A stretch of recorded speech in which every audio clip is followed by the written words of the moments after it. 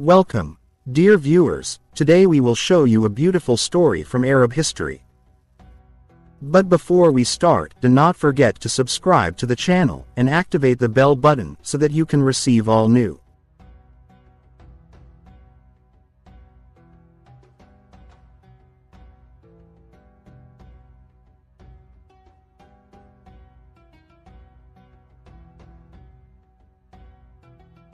The story of Al-Zeer Salem is considered one of the most beautiful and wonderful stories transmitted by the Arabs throughout history. You may know that the Arabs transmitted a lot of news and days, and immortalized the names of many poets, sages and knights of that time. The character of Al-Zeer Salem was one of these characters that bewildered people, and there were many fallacies in it until it became as if it was a character of imagination and delusions. Its owner is a legendary hero who does not break dust, and a stallion poet for whom the poems are preserved. He was the first to intend poems, and the first to disbelieve and degrade poetry.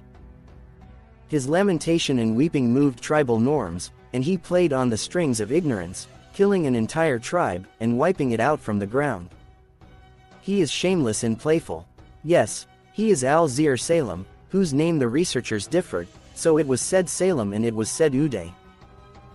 So he is Uday bin Rabia bin al-Harith bin Zuhair bin Jashim bin Bakr bin Habib bin Amr bin Ghanem bin Taglib bin Wail. The different titles of Al-Zeer Salem. The title of Al-Zeer Salem with more than one title, the title of the Minister of Women. He was also called Al-Muhallal and nicknamed Abi Layli. He was called a slacker because he was wearing loose clothes. It is also said that he was called flabby because he humiliated poetry. He called father of Layla, because of a vision he saw when he was young. He saw himself having a girl named Layla, who would have a great deal, so when he had a girl, he named her Layla, and her husband Kulthum bin Malik, and she gave birth to Amr bin Kulthum bin Malik, the owner of a famous Arabic poem.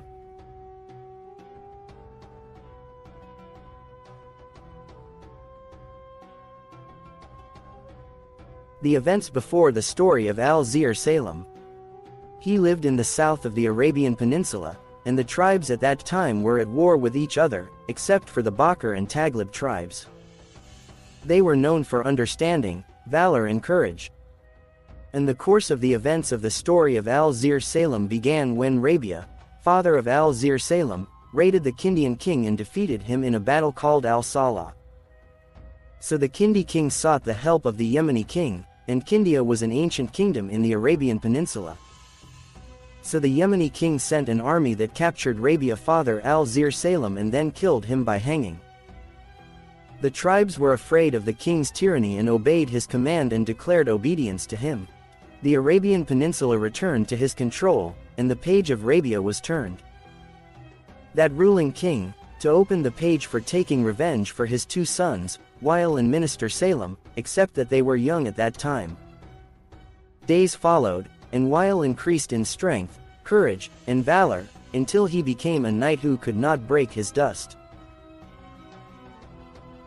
As for Al-Zeer Salem, he was a large-bodied boy, a brave knight, but he was inclined to fun, women, and wine, except in times of hardship.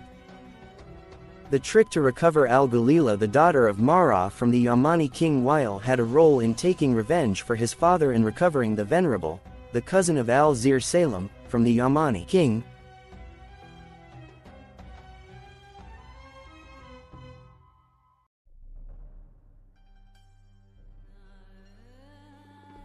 The beauty and perfection of this girl, the good qualities, the eloquence and the spontaneity have reached him.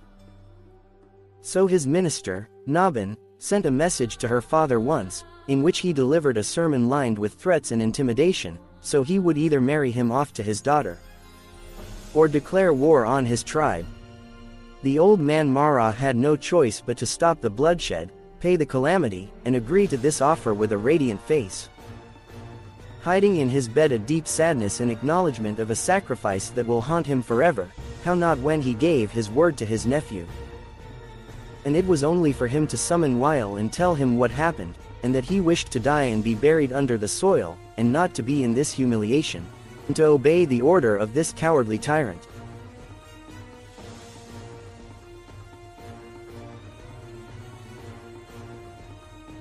So Weil went to a soothsayer to see what he was doing, so the soothsayer said to him, "Is there no way except for the trick that they prepare the equipment boxes, put in them the distinguished knights, and set out on the journey to the Yemeni follower?" And Weil disguises himself and makes himself Joker, and this is what happened. And when he entered the king bedchamber, he introduced the king himself and took his sword out of its scabbard, stabbed the king in his chest, and returned to their homes with Al-Galila and married her, and became a king who was feared in their speculations.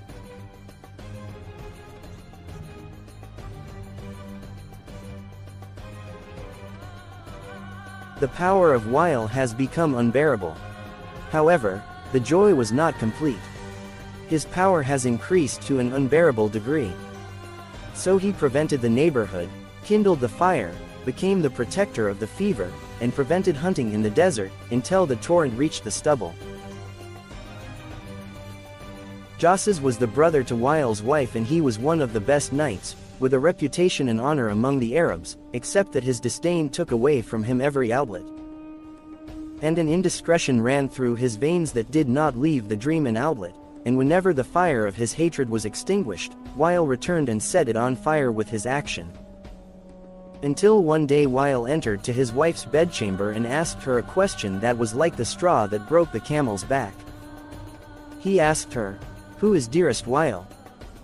And Weil here means the tribe of Tagli, the tribe of Weil, and the tribe of Bakr, the tribe of his wife and his cousins. She did not answer him until he repeated the question to her many times. And she answered after his insistence on her, "My brothers Hammam and Josses."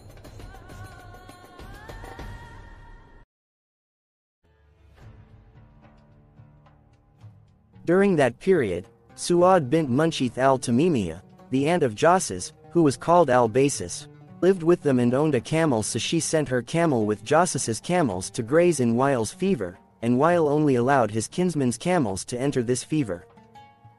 So when Weil saw her camel, he told Josses to don't bring this camel to his fever again. But Josses said, "No camel grazes pasture except with this camel." After this provocative dialogue, Weil returned to his home and asked his wife, "Do you see that there is a man among the Arabs who prevents his neighbor from me?" So she was silent, so he repeated it a second and a third time, and she said, "Yes, my brother Josses, and his relatives are his cousin Amr bin al-Harith." So he mentioned to her what happened between him and her brother, so she implored him not to sever his ties of kinship, and so she did with Josses to ward off problems. Murrah and his children tied the camel so that she would not return the water, so when Weil's camels passed by, she untied the leash and followed the camels, so when Weil saw her camel, he threw her udder, so her milk mixed with her blood. And when al-Basis heard about her camel's death, she screamed and said, "What a shame! How shameful how Weil kills your guest camel while you are silent." And Josses said to her, "Shut up, for I will kill a camel greater than your camel." In the meantime, al-Basis was weaving nets of deceit and deceit to achieve its goals by killing Weil, so she took the incursion into Josses's chest with grudges. As for Salem, his position was one of wisdom and deliberation at the time, and he wanted to reduce the intensity of Weil's anger. So he asked him to calm things down with his cousins in order to preserve the kinship, so it was only from Weil that he said to him, "You are only chasing women, and by God, if I were killed, you would only take milk by my blood." And the grudges continued to increase little by little until, on that fateful day, women went out to the water resources, and they were accompanied, as usual, by the best knights to protect them from a sudden raid in which the women were taken as captives. And among the knights was Josses. So they wanted to get water from Shebeth, so Weil caught up with them and prevented them. So they went to the water of Al-Az, and he prevented them. So they reached the water of the sins, so he prevented them. Josses said, "You expelled our people until you almost killed them with thirst." And Weil answered, "We did not prevent them from water except that we were preoccupied with it." Josses said, This is like what you did to my aunt's camel Al-Basis. Wael said, I mentioned it. If I found it in a herd other than yours, I would have killed them all. You want to stop me from protecting my land, you idiot. So Josses sympathized with his horse and stabbed him. Wael asked Josses while he was in death throes for a drink of water, but he did not respond to him. So he requested the same request from Amr bin al-Harith, but he did not respond to him, but rather finished him off. Josses returned home revealing his knees. When his father Mara saw him in this condition, he said, by God, his knees did not come out, except for a great matter, so he asked him, what is behind you, my son? Josses said, behind me, I stabbed to be preoccupied by the elders of Wael for a long time. The father asked him again, did you kill Wael? He said, yes. So Mara said, I wish you and your brothers had died before this.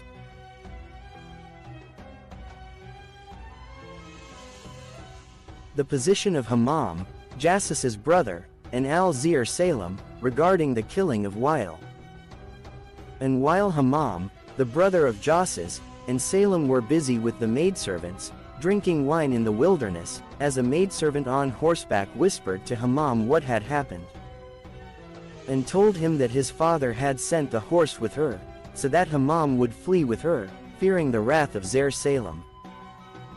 Al-Zeer sensed something strange, so he made him swear by the covenant between them that he would believe what he said and not keep it a secret, so he told him that a Josses had killed Wael.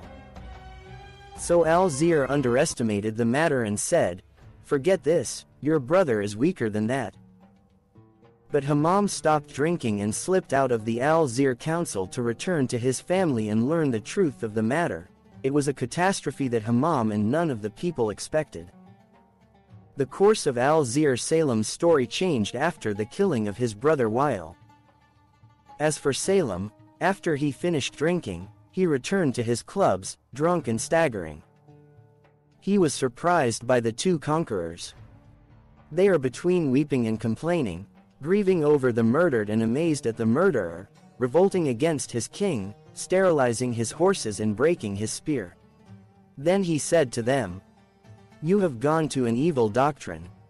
Do you sterilize your horses when you need them? And you broke your weapon when you parted with him. And he said to the women, save for weeping eyes that weep forever.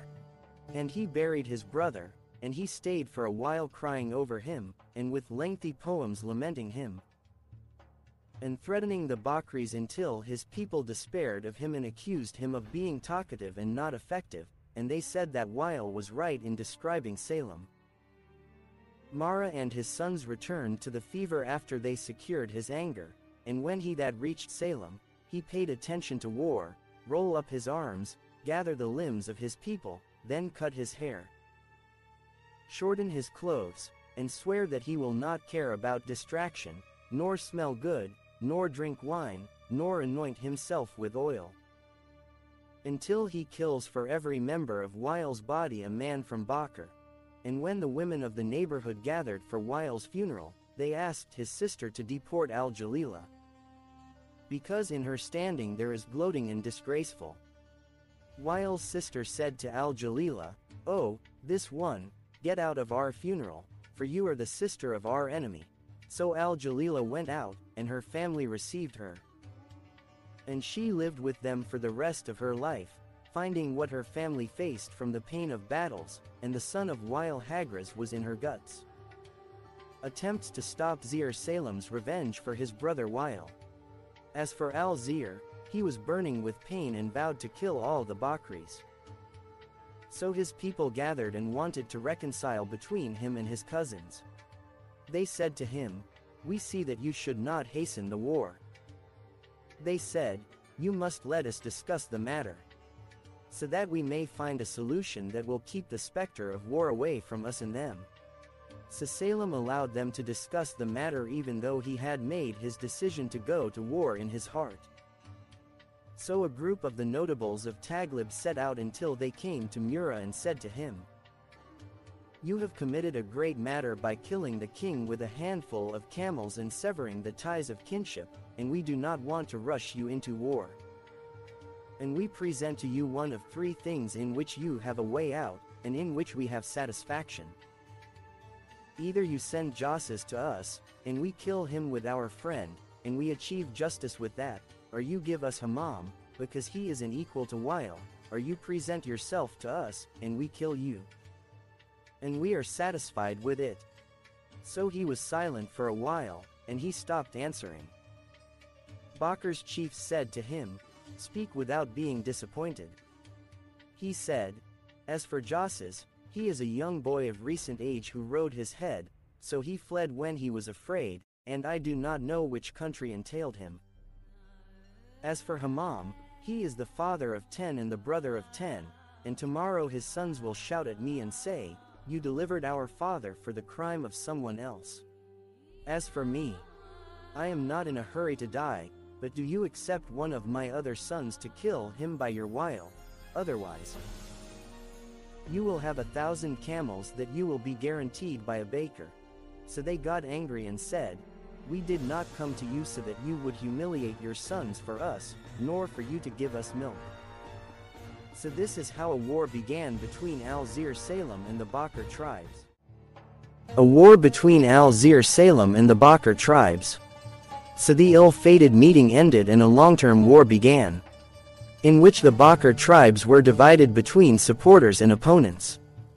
Al-Harith ibn Abd, who was one of the most powerful knights of that time, retired from the war and said his famous saying, which later became a popular proverb among the Arabs: "This is a war which I have no camel in."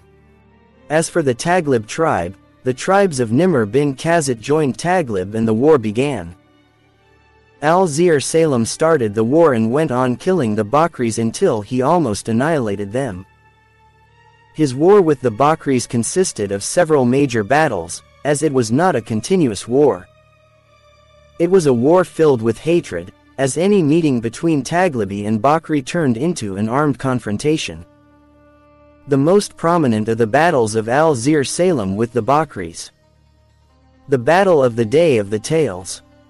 In this battle, Hammam bin Murrah, the brother of Josses, was killed. Hammam was a friend of Al-Zeer Salem before the start of the war, but the war turned them into two opponents on the battlefield.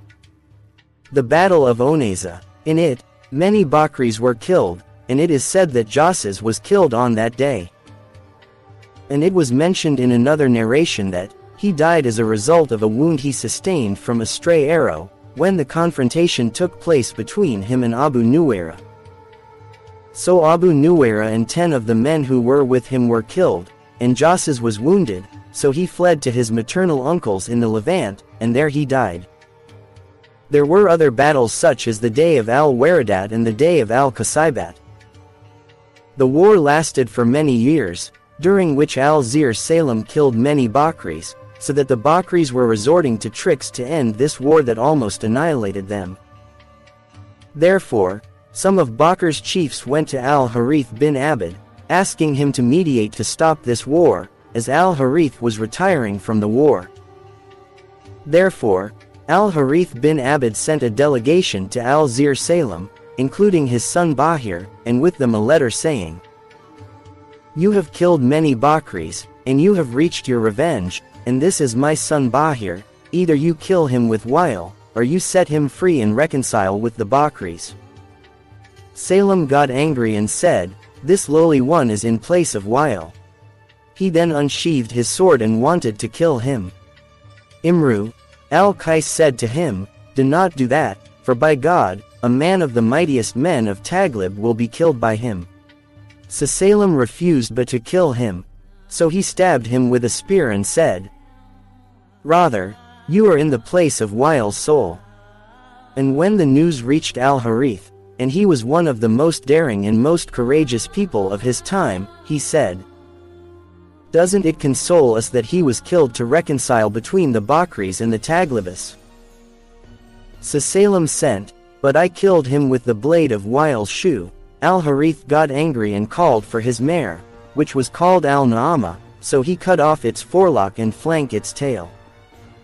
Thus, Al-Harith bin Abd, along with his tribe, joined the war in the ranks of the Bakris. His entry into the war was the beginning of the end of the story of Al-Zeer Salem.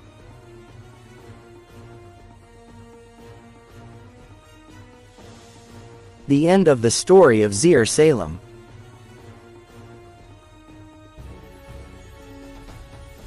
As for the end of Salem, it began with Al-Harith bin Abd when he captured him, but due to his poor eyesight, he did not recognize him, so he said to him, "Guide me to Salem," he said.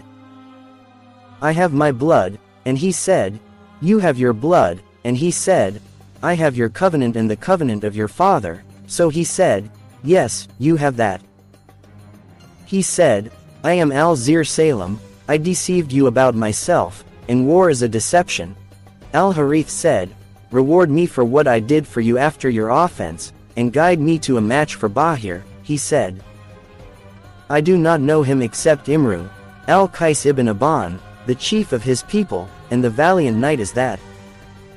So Al-Harith mowed the forelock of Al-Zeer Salem, then he pulled on Ibn Aban and killed him, and Salem continued to incite his people to take revenge. But he was no longer that brave knight who leads the army. The tribes had been exhausted by war, so a reconciliation was established between the two tribes. But Salem nullified it when he raided Qais bin Thalaba, and Amr bin Malik defeated him, so he captured him and did him good. As he singled out for him a house in which he receives his visitors and feasts for them as if he was with his family. One day, a Christian gave him a bottle of wine, and when he got drunk, he said verses of poetry about the wife of Omar ibn Malik. When Auf, the chief of Qais bin Thalaba, heard this, he became angry and swore that Salem would not taste a drop of water until his camel drank water.